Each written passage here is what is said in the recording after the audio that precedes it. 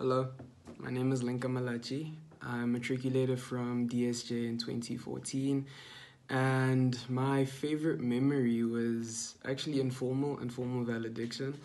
I think for me personally, it marked the 8th of an India era, but I think seeing everything come full circle the way that it did, it was really beautiful, and also just seeing everyone getting to celebrate with everyone at the time was really incredible. And I would recommend the German school because of its diverse culture. I think the exposure to the diverse culture really gave me the tools to navigate my way through university and also through the working world. I'd highly recommend it, and yeah.